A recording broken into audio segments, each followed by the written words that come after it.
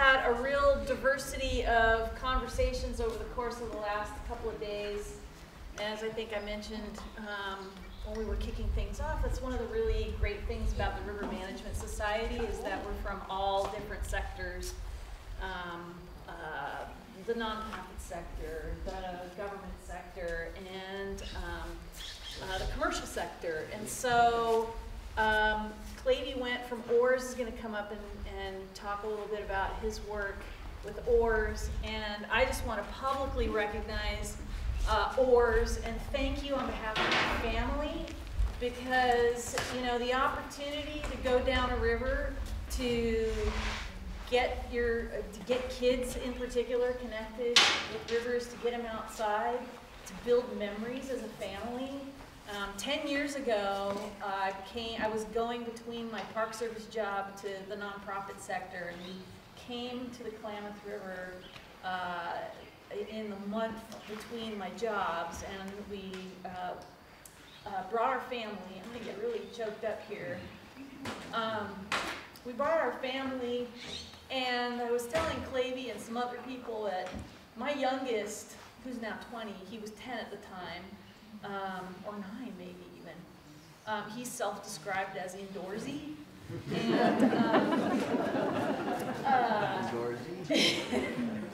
And he sat at the front of the boat with his guide Andrew, who was sitting on top of all the coolers and everything and rowing. And I've got this great picture, I sent it to Clavey, of my son Owen just sitting on the front of the boat, just watching the river, talking with Andrew about video games.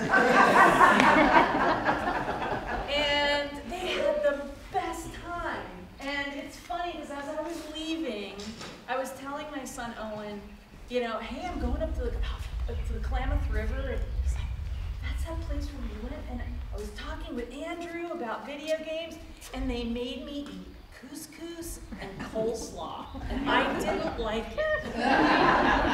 It's just a little customer feedback. But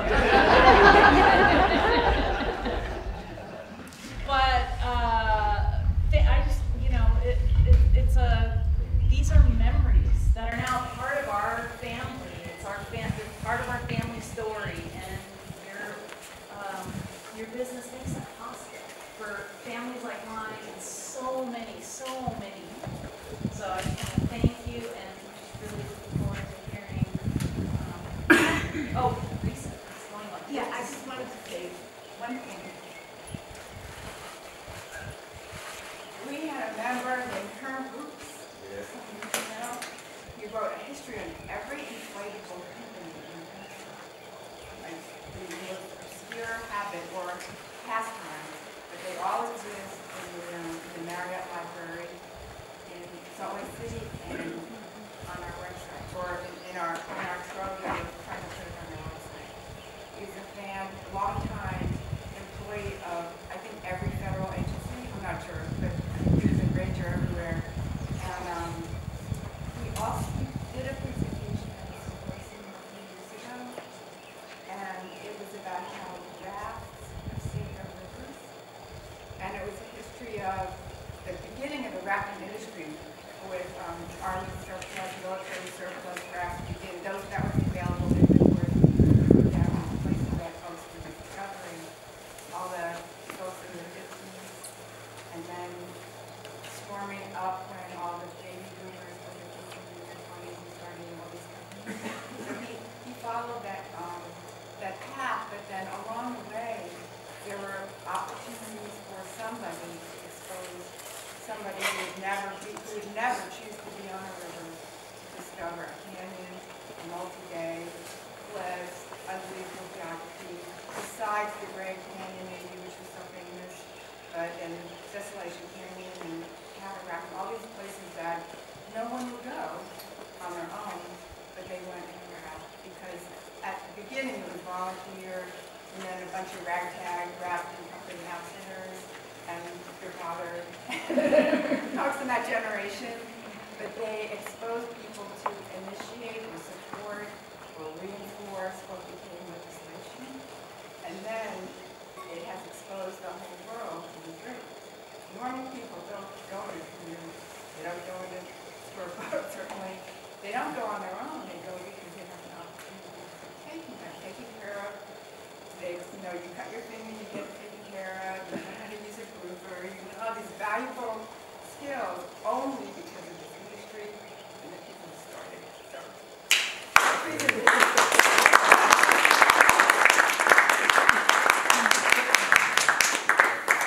wow, that's impressive. Thank you for that endorsement and those stories, personal stories. It's humbling to be a representative of my father, my mother, starting humbly in the 60s, deciding to make a go for it. I'm sorry I didn't prepare better speech. I'm a little shy. I prefer to be behind the scenes. During college, I did the river guide thing and found that my introversion generally just makes me exhausted to be a river guide. That's for me at least, for my personality. Anyway, I figure I should probably, on the back of that introduction, I should sort of explain maybe why my father and mother, in starting OARS, my mom came up with the acronym Outdoor Adventure River Specialists to try to help save rivers because of my father's floats through Glen Canyon in the 60s. He and his brother and a good buddy of his, Bruce Julian, were floating and did a number of floats as the reservoir was coming up, and that sort of inspired my father to get involved with Grand Canyon, to be a facilitator of just getting the word out. These magical places should be saved as opposed to being inundated with power or water. So it's sort of bread and butter along with the Grand Canyon of my parents' fledgling business. And I can remember as a kid, Dad talking about this unreasonably expensive pork barrel dam project that was sort of inevitably coming in the late 70s into then finally he was involved with the creation of Friends of the River. He was an early funder. He was charging $65 for a 2-day Stanislaus trip and was tacking on or giving an opportunity for an extra $10 per day for people to then have a pass-through donation right to the Friends of the River to just to help get the word out, and to then also, because my dad was a numbers guy, to help fund the battles against unnecessary dams. So that, though, was a searing, painful loss. I can remember floating once before it got filled up, and it certainly it turned me into an environmentalist, or an aspiring environmentalist, early on. For my father, it was such a terrible loss that threatened the bankruptcy of his fledgling mom and pop outfitting business, that it certainly it helped inspire and sort of drive him to diversify and to spread the risk around as best he possibly could. Anyway, he's always encouraging me to help see outfitting and river trips as an opportunity to get people together and to spread the good news about how rivers can be a real powerful opportunity for people to get away from the normal day-to-day life, to unplug, and so OARS continues to be proud of being, taking care of the logistics, taking care of the menus, taking care of the safety with professional guides being trained up, and taking care of the families, and to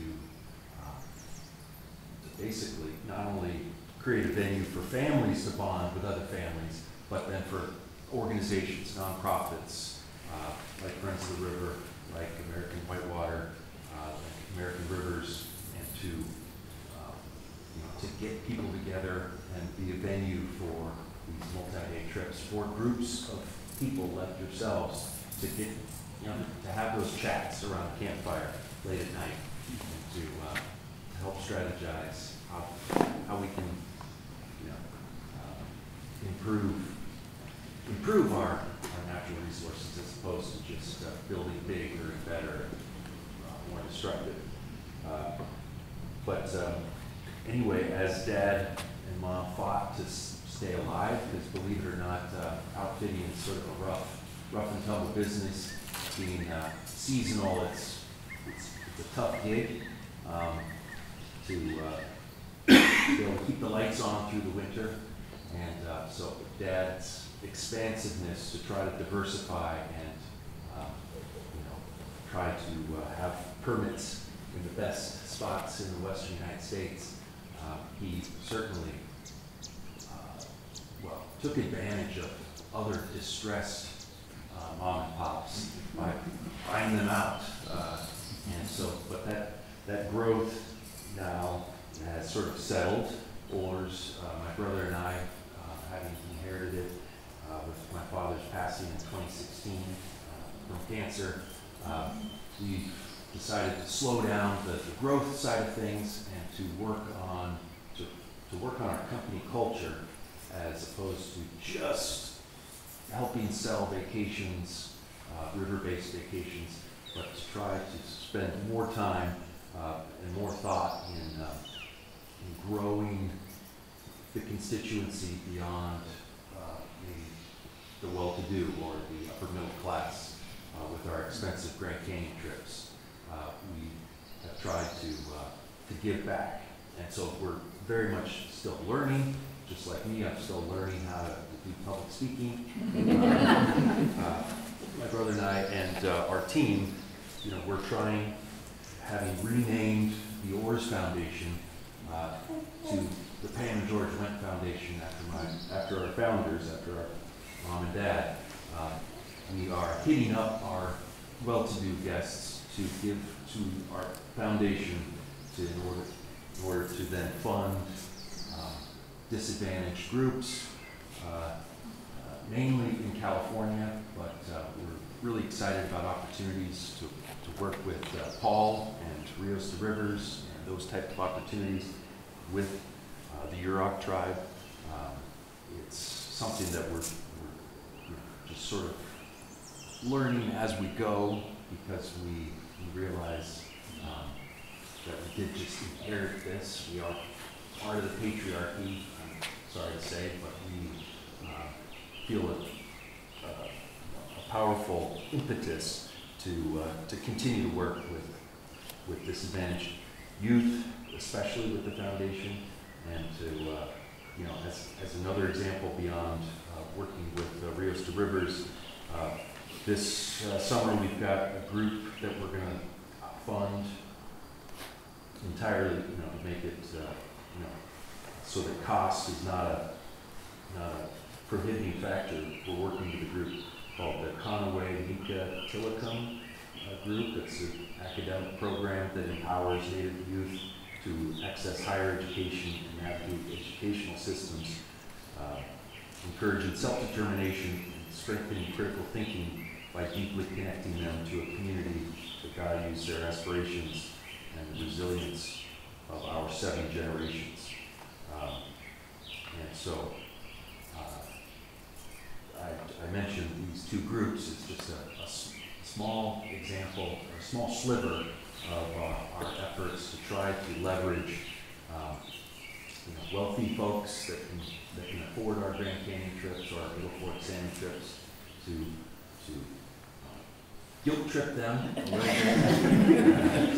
bit, to remind them of how privileged they are, just as I am, and to try to continue to grow the constituency of people that care about rivers, and that includes inviting people that haven't been invited in the past.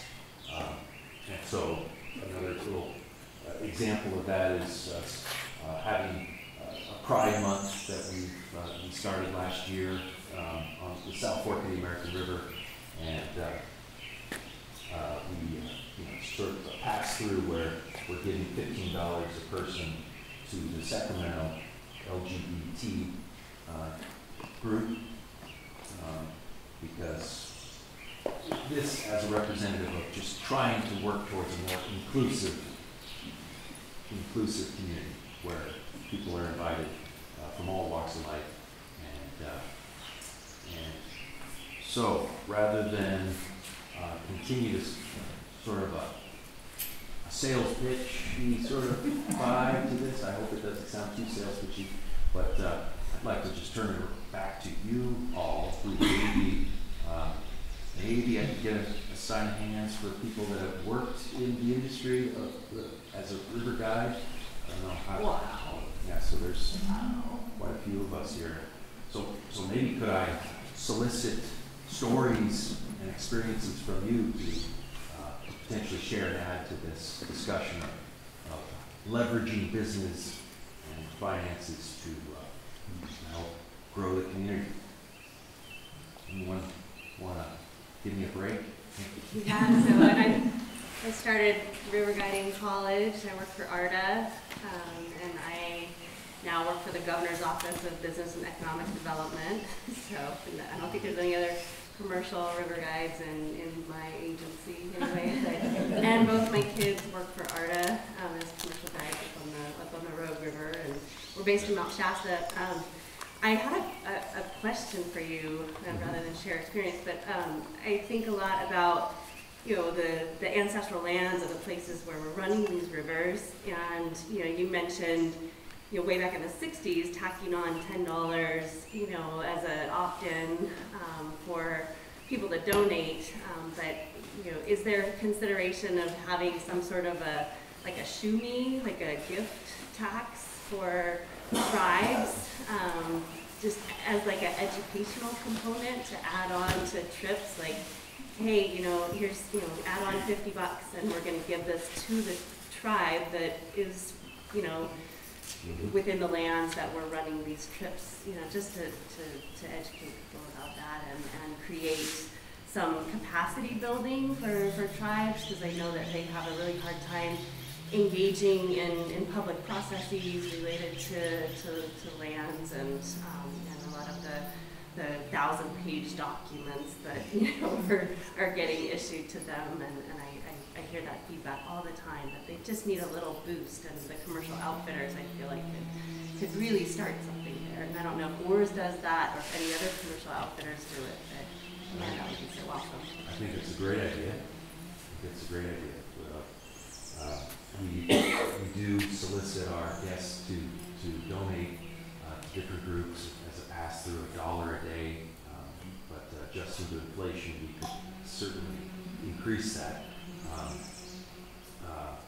And yeah, we have, maybe belatedly, but 3 years ago, we started to acknowledge on our website, in our materials, those ancestral lands that we do float through, and we're just trying real hard to not do it wrong. I don't know, to have it smack of tokenism or just PR, but that's a great idea to continue that acknowledgement, to then just get some money behind that as well. Move that forward. It's right on the registration form, of that particular trip to that particular tribe. Yeah, traditionally we've done that in terms of just NGOs and nonprofits, which is a legacy of our community, which is white. How many customers do you get a year that could be educated just in the act of registering for their trip? Instead of having sort of an anonymous organization. Think about it, and I don't want to hijack the conversation. Thank you. So you're doing great things, OARS is doing great things. Is Right. there a movement within the larger outfit community to come together and work together to address this issue? I'd like to think so, yes. America Outdoors Association is getting on board with, say, DEI initiatives. But, you know, as an industry, I think we're just at the beginning of our learning process. It's only just begun. So, not enough. But there's potential. There's potential, absolutely. So I was just curious, how many guides, do you have guides that are, you know, representative of the indigenous communities and the landscapes that you pass through? I was just on a commercially outfitted trip myself, and one of the guides was of Native heritage, and he added a richness to the trip of, I mean, we had Ken here yesterday talking about this river and what it meant to his people, and it was a similar type of experience, you know, just in the conversations that you're having around the campfire and the people, you know, curiosity people have on the raft. It really added an incredible richness to the experience. Yeah, Sam, yeah, he is, we're extremely proud of him. He and his sister went through our guide school, and I think his aunt paid for the guide school, and that got us thinking as he got into our system and decided to jump through our hoops and went through the training. We have subsequently carved out scholarships out of this George and Pam Wendt Foundation, and we are specifically earmarking, you know, all expense paid slots in our guide schools in California and Utah to help sort of build off of a success, say, there with Zach. So then, and a follow-up question on that is I think all of us in the work that we do, we encounter people that would benefit from opportunities that we've had that maybe they don't. And what's the best entry point for, you know, what you're providing through the foundation? Like, is that is there a website we're sending to, or is there an introduction we can make, or, you know, kind of who's managing that? Is that you, or is it someone else at OARS? Yeah, we do have an executive director, Dylan Silver, who's helping lead that charge. Yeah, so far, we have just organically reached out to different groups in the Bay Area. That's where we started that effort. And we'd like to believe that the younger the kids are that get out on our trips, the more the impact that might have, that might inspire them to stick around in the river community. So, you know, we worked with Latino Outdoors a bunch, and a group that escapes me of children of incarcerated parents, and also we have invited tribes in different areas, different parts of the country. The sheep eaters tribe in outside of Lewiston has done a number of day trips with us, and so we hope that we can build off of those initial organic outreaches to formalize things, to create a more sustainable curriculum, potentially, help reinforce maybe an opportunity that a young person has to facilitate a second trip or a third. And we just need to continue to plow money into these scholarships and to be intentional on who we accept on those applications. And so we do, we believe that we can intentionally carve out awarding scholarships to people of color, to Native Americans, to people who identify as LGBT as well. So we're just at the beginning of that, and messaging and promoting that is lots of room for growth. Sir. Following up with the tribal representation, obviously it's great to get Native youth involved, but for instance, BLM's got a project I'll be on next week on the Grand Ronde with a partnership with the Nez Perce tribes, where they provide Native kids, it's interns, to do ethnographic work. But in years past, we've been real fortunate, I feel, to have tribal elders come at the evening before we launch and tell their stories, which is a prime focus of this particular project. But I think you're in a position also to reach out to tribes that have ancestral ties to those rivers that you provide services on, and really engage with them. You know, you can sponsor kids to be guides, but you could also encourage and potentially sponsor elders to come and tell their story. And I mentioned to Ken, you know, in meetings like this that I go to with tribal folks, they always start out with a song, a prayer that sets kind of the context for our working together. And I really wished he had done that. But that kind of thing, I mean, like before you launch, can really put people in a place to appreciate the river and its meaning to people in a much deeper way. Mm-hmm. Mm-hmm. Yeah, well said.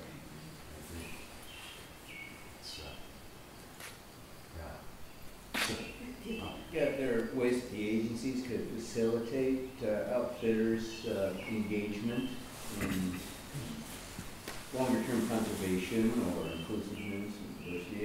And our interface is the permit fees, right, for the particular rivers. And we do have an ability to discount those for service work and other things. You know? So just, is there anything you see in agency policy related to commercial recreational activities that could be changed to do more for environmental work or stewardship work or working with Native communities? Yeah. I'm curious about that. Yeah, boy, I would flip it right back to you. See what. Well, there has been legislation proposed, you know, and it's around some of that work. I mean, there are examples like horse packers and outfitters clearing trail, and then they get their fees discounted for the amount of work and materials that they provide to do the service work and provide the agency. I was just trying to think of, you know, not all river companies are OARS, you know, and so how could we accelerate that work through an administrative changes in the way we manage the rivers too for commercial purposes. So, you know, like Grand Canyon Guides Association and others have done all sorts of educational seminars, work and training, and that's, you know, the parts which supports that. So I'm just curious on a bigger scale, like how do you scale the work that you guys are building up and like make it like the bar that others have to rise to? Which is why you have to do that. So Friends of the River, we have made efforts over the recent past to try and strengthen education and outreach with the recreational community on these rivers. Like the South Fork of the American, we think like 80,000 people a year go down that river, and they're all in a small community, and they're all in a relatively defined community of outfitters, and they'd be physically very easy to reach, but it's been incredibly difficult to relate to the outfitter community and with ideas like passing out collateral or education or having an environmental component to the talks or what have you, because the rafting public today is different than the one that we experienced 20, 30 years ago. Sort of like Disneyland or Chili Bar on the American. And the divisiveness of American politics is right there, just like it is everywhere. And the outfitters are understandably nervous about, having frank environmental educational discussions. So we don't have the answer, but it's something that Friends of the River wants to see if we can do in collaboration with other organizations more successfully. Like, how can we reach that audience? They're already enjoying themselves out there. They're the ones who really might be reachable in terms of some of these ideas. Rivers are, you guys all know this, but as we have to adapt to climate change, it's just going to be rougher and rougher, and rivers are one of the biggest sources of resilience on the landscape. They're just so much more important than they've ever been before in the big picture. So how can we reach the people who are already enjoying them and help them understand that? And maybe it is through changing regulations and requiring education. That is a brilliant idea. It's not happening organically. Well, I think traditionally it has. There have been a lot of partners floats for years and years we would do out there and guide and other partners to go down the river, and just that convening generated a whole bunch of stuff. And I think there's opportunity. I'll give you an example. There's the Payette River, your Payette River, right? And all the outfitters pay fees, and people pay fees, and they go down the river, and they have a pot of money, and they get to choose where to spend that money on that river. None of it goes to the BLM out here because the Forest Service steals it. But the idea of using some of the funds that are generated from the river for youth purposes, for outreach, education, scholarship, BLM requires Burning Man to have carbon credits. Why? Because they burn shit. But there's ways to rethink our current tools in a whole different way. So when Dan's dream of the new Grand Canyon of the West being created and creating a space for it, why not create a modern framework for utilization of those funds that it generates, that we already have the authority to collect and determine, and then in new models of giving back to community, grants, scholarship work, that kind of stuff. It's totally possible.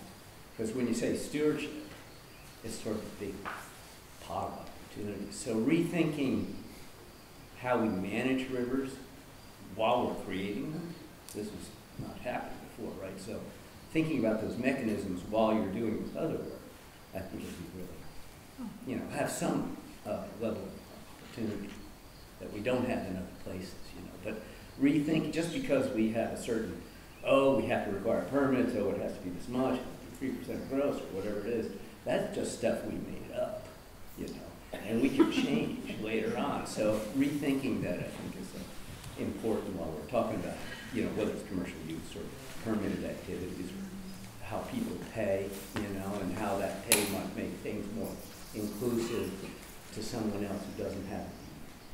But, so that's Well, I guess it's a comment, and I'm not offering anything concrete, but just from my experience working with outfitters and permit systems in various places, I think that it's a much more productive relationship when our interface isn't solely based on permits and fees, and that there is a more robust conversation going on. So some of those types of things can get baked into the system either culturally or from a management standpoint. I don't know if we've ever really gone into a deeper place in that regard. It would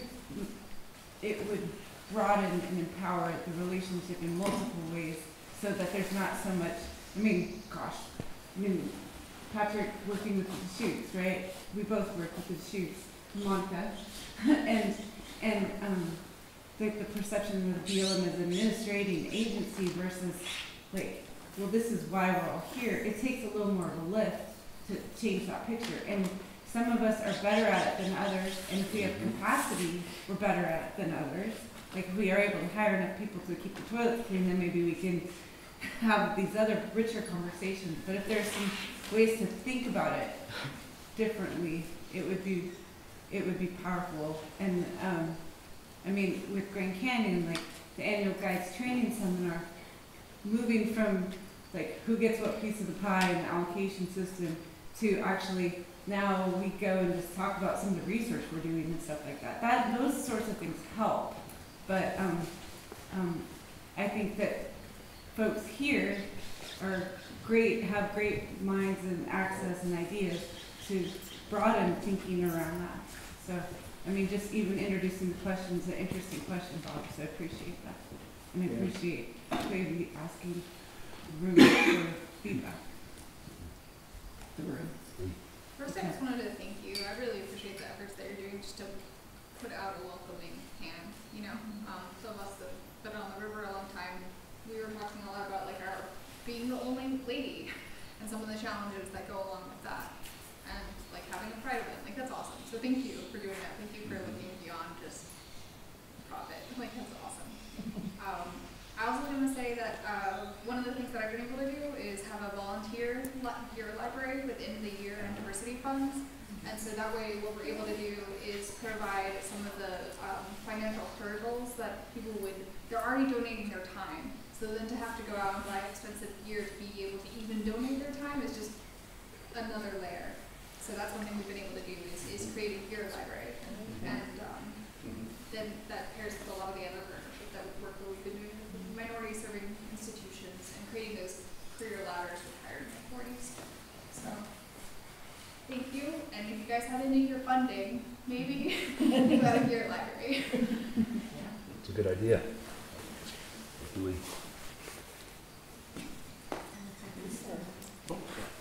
So Bob, what would it take? What would change take and It depends on what we're changing. But, you know, I mean, people think, oh, you know, if you talk to somebody who implement that first year rec planner, here's your SRP policy, follow it, do it. You know, but they don't realize that that was just written by people with the best idea at the time they had and with the political context they had at the time. And much of our policy around outfitters was driven by outfitters. And in the Grand Canyon, the outfitters actually wrote the legislation that constrained how the Park Service manages concessions. Right? And it really hamstrung how in the level of fees we charge and everything else. Right? So maybe now it's time to rethink that. But that's legislation. Policy is generated by the agencies and can be updated. We hate to do it. We're scared of it. It takes a lot of work. But rethinking through a lens of inclusivity, equity, everything else is what we're doing right now. I mean, we have executive orders that tell us to evaluate our policies for barriers that we self-impose. So we have an opportunity right now with this administration to take a really hard look at how we administer. And so, but it has to come from the field. So we have to know what are those barriers and what are those things and what's constrained you in your Forest Service or BLM or Park Service policy that could be tweaked. And so we're being asked that right now at the high level. And so you have a bunch of people who may have never worked in the field making decisions about how those policies will be written. So you ask me, you shouldn't be asking me. Well, I'm not asking you to do it. I'm asking you what you think it'll take. Well, I think it's all attainable. Or the world might flip. Yeah, I mean, think of what we did for the kids' pass, right? Just one, you know, creating a pass for fourth graders. You would think like, no brainer, that should be easy. Well, we pitched that to 4 administrations, and 2 of them were Democratic. And finally, the Obama administration picked up on it, but it was only in a cocktail party where it was mentioned at the White House, and then the next day it was done. You know? So that's what I mean. It has to, you know, come more organically. And so the Klamath, I think, is an interesting opportunity because you have so many agencies involved, and you're looking at this context that think about, you know, we're all focused on the river, but think about how are we going to manage this place later? Like, what is it going to look like when it's one big river and everybody, you know, what kind of forum will be created for the administration and management? The stuff that we do as river management society people. So rethinking here is an interesting opportunity, I guess. And so what would a single permit system look like? Or, you know, how do we differentiate day use areas? Or, you know, what's the model going to be? Because when it happens, you don't want to be in the emergency mode of response, right? You want to be proactive. So outlining some alternative concepts that are more innovative would be the time now, right? You want to kind of have that stuff floating and percolating and thinking about it. So that's all. I'm just saying it's an interesting, you know, the Clavey, you know, commitment from an outfitter. We're seeing much more engagement, social and environmental engagement from the outdoor industry than any other industry. You know, we don't get a lot of it from some of the other industries we have to work with, but there is some stuff going on, and that's always sort of packaging and centralizing, you know, stewardship work or stewardship contract, whatever that is, you know. But I'm just saying, let's think more broadly about some of that stuff. And so we're actively now identifying barriers to participation in outdoor recreation and access. You know, everything from law enforcement, how we do that, to fees, to even our recreation.gov. I can't think of anything more of a barrier than recreation.gov. And I mean, so I haven't, don't get me started on permits. But no, I'm just saying, you know, we have a window of opportunity where there's this openness at the highest level to come up with really creative ideas. But we can't cook them all up. It has to come and that's why running pilot programs or experimental things, you know, are important so we can kind of say, well, this is working, like gear libraries can work. And then, but the next person said, well, what about the liability of loading out a life jacket? Or what about, you know, you start going on down this whole rabbit hole. So you say, well, let's do it here and see what happens, you know, and then you find out it's okay. So I think that's part of what this is about, you know, and so that's what's kind of exciting about the Klamath. That's why I came all the way out here to kind of really think about it in like a new way, because it's premier. It's everything. My director was out here a month ago, you know, the secretary was talking about it. So you don't get that kind of high level buzz, and if you could weave in equity into this and describe what that looks like and how the business model works, I think you could really have something that other people could adopt, or a model that other people follow. I would offer to Jen, if you guys, since you're here, and this is your turf, if there's something that we can do to help in the context of piloting and scaling it in other places. Yeah. And if I could add on something about permit systems, so that's something that Confluence does a lot of work in. A few years ago, we made a management plan for the Snake River through Jackson Hole, and one of our innovations on that project was an in-season reservation pool, where the outfitters don't own the permits. They can apply to be an outfitter, and then the reservations are available for them as soon as they book a trip throughout the season. And overall, we just got hired again by them to you know see how that permit system is going, and overall it's working really well on all but the busiest days of the year.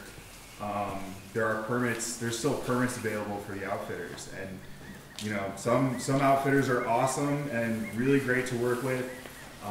Some outfitters are more challenging to work with, and so even though this permit system is working really well overall, you would not believe the number of holes they've poked in our plan, just in the time span of 4 years. And so there's also an issue with on the ground implementation, and institutional turnover at a small level, and the people who are running the plan right now don't necessarily they weren't there for the original process. They may not be voters, so they may not understand like how important some of the elements of the plan are. So it's a tough process, and if anybody wants to talk to me about permit systems for rivers, I'm here for it.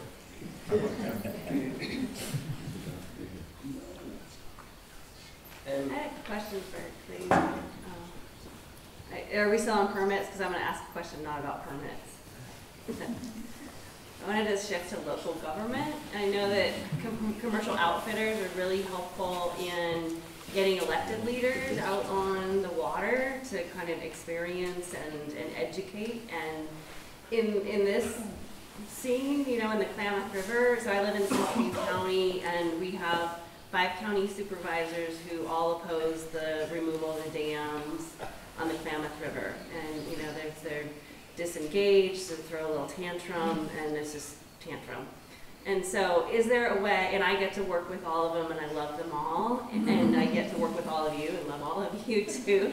If I could get one of them and their child on an OARS trip, where there's no agency people there who they don't trust, like to open their mind and really experience that, it could really shift the dialogue. You gotta hear Tom's story about getting all these people, I swear to God, on a river trip, and he fixed the Chama by getting all the bigwigs on a trip. Ask Tom real quick at some point before you leave. I want the little wig, the county supervisor, on a commercial trip to experience it, and no agency, no talk of like the politics of it, but just to really like experience it. Is there a mechanism that's available to do that? In your foundation or through? I don't even know. I just want to throw money. Right. We're learning, and I think that's relationship driven a lot of times, I think, and that is one of the weaknesses that OARS experiences with being in too many places at once. So that's something that we could potentially task regional managers to reach out consistently and invite to various get-togethers. We started a couple of years ago a boathouse tour in which we just invite locals to come to see what it's like in a warehouse and meet these river people. The one in Idaho was pretty fascinating in Lewiston to get even jet boat operators in with the oar-powered operators. It's connections and relationships can be formed, I think. That sounds like a maybe to me. Okay, so I guess put it on the agencies to help. I think we can do this. Free up those spots. And have done this. We did a trip on the road, so it was not with county supervisor, but with the chief of staff for a Republican member at Congress. We put some real thought, and he came out with his family, and it was transformative. And we can figure this out. Okay, you and me, Tom, but you got to keep your name out of it. Yeah. Let me just Cliff Notes version more of what Tom told me yesterday about how he got basically saved the Chama, and he got the heads of all these different agencies, and he invited them on a trip, had an outfitter that donated rafts and time to get them safely down. Got the guys that controlled the dam here, and the one that controlled the dam there, and the guys that controlled the land around it, etc. And he can give you more of the details on who those heads were. But they all went down, and they kind of had a nice camp, and they sat around and just kind of, how do we get this thing fixed? And like he said it turned into, you know, there are all these alpha males, and they just kind of, well, I can do this, and the next one like, oh yeah, well, I can do this, and then they all out-competed each other until literally they made that thing a healthy river system that is, you know, or I should say healthier than what it was previously, and made it, you know, commercially viable for rafting, and you know, got the cattle off the land, and, you know, provided healthy flows that didn't kill the fish, etc. But ask Tom before you go, because it sounds like that's a, you know, it doesn't have to be exactly like that, but it's like a good, I'd say, outline of how you maybe can solve some of the problems that are, I would say, blocked by people at the top of these agencies that control different things that affect a thing. I just want to end here, and I mean, it's true what he said, and I can tell you more about it, but I have a very optimistic thing, and Bob, you here? I'm here. I'm going to bring Prescott College into this one. I'm optimistic about the future, because we have an educational system that's beginning to engage the outdoors. And I think we can do more with it. And now I'm going to stick my neck out. And I know we have people from Prescott College that have gone on in their careers and made a big difference. Am I correct? Well, you know, Tom Udall is retired from the Senate. That was pretty good. But Mason and Allison were here, and they're going to be doing an educational course with Cal Poly. And I chatted with them the other day. I says, well, can we not transmit this up to COC? I may not know the geography, but COCC and Oregon Cascade, Oregon State University Cascade. Could we not get them to be doing a similar educational program on the Upper County, so we can get not just the Klamath down here, but the Klamath up there engaged with the course and with students? And so that happens, and where those students end up, what position do they end up in our system? They're going to be lawyers and doctors, and they make a lot of money. They're going to be politicians. They're going to be judges. If we can engage this educational system across the board at the college level and at the high school level, and I have thoughts that I'm going to share with you after about a high school idea, I think this is going to turn around. We're going to make a big difference, and not just for rivers, but our whole planet.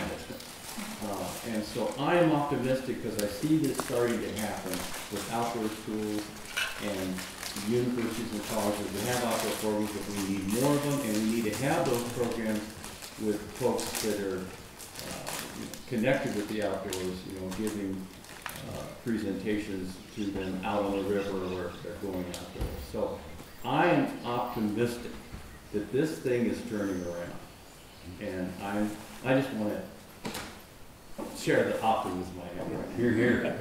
You're here. We are going to need to wrap up. I know, Chris, you have had your hand up for a while. Did you want to say something? Yeah, you can have the last comment, maybe? Thank you. It's just a plug, mostly for people working with kids, and like if you could pass this on to another guide, maybe, as a possible evening program. But Adventure Scientist is looking for citizen scientists to quantify the water quality of wild and scenic rivers. In the room, there's too many in the Dingle Act for me to do it in one season as a volunteer myself. So if you want to get in contact with Adventure Scientists, that will help quantify the water quality. I just want to thank you, Clavey, for not just your presentation here. You inspired some really rich discussion here, and who knows, you know, the miracle of the Klamath or the miracle of the fill in the blank. We may have some seeds of ideas that were planted here. But you know what was also planted? My butt in a chair that had an OARS name on the back, my butt in a raft that was an OARS boat. You brought your van, you brought coolers for us. You were an incredible sponsor to help us make this event possible. And so I just really wanted to just express our deepest gratitude to you and to your whole family for, we know, I mean, you're an important person at your organization and within your family, and to be able to spend so much time with us, to take time out of your busy life and your busy schedule to be able to make this possible for all of us is just thank you.